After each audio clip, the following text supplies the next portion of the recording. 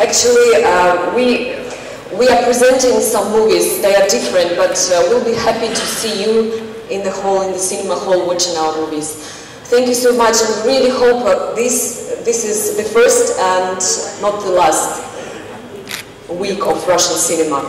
तो डेफिनेटली उनके कल्चर में ऐसी कुछ चीज़ें होंगी जो हमको डेफिनेटली अच्छी लगेंगी और हमारे दिल को छुएंगी वो चीज़ें। आप प्रोफेशनल लाइफ में मैंने सुना कि आपने एल्बम भी निकाला था। हाँ जी, हाँ जी।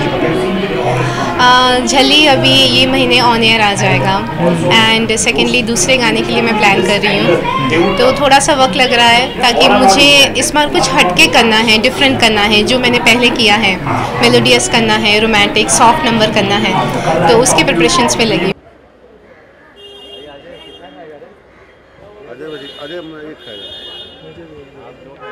मैं नहीं खाऊंगा।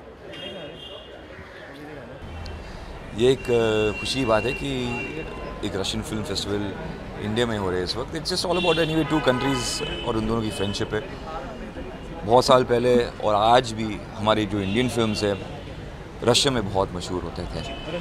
कितना देखते हैं? मैं तो बहुत कम देखता हूँ। मैं वैसे वर्ल्ड फिल्म्स देखता हूँ बहुत। रशियन तो फ़िलहाल मैंने बहुत कम देखा है, यूरोपियन बहुत देख चुका हूँ। शायद इसके बाद मैं और रशियन फिल्म्स देखेंगे। I'm very thankful I'm here यहाँ पे। This is very nice. I'm feeling very nice here. I want to join this. I'm very much fond of Russian fans because my disco dancer is a history in Russia. And dance, the song like Jimmy Jimmy, Aja Aja, Gorokina Kaloki. I am a disco dancer, and dance, Zubi Zubi. All the songs become like a Russian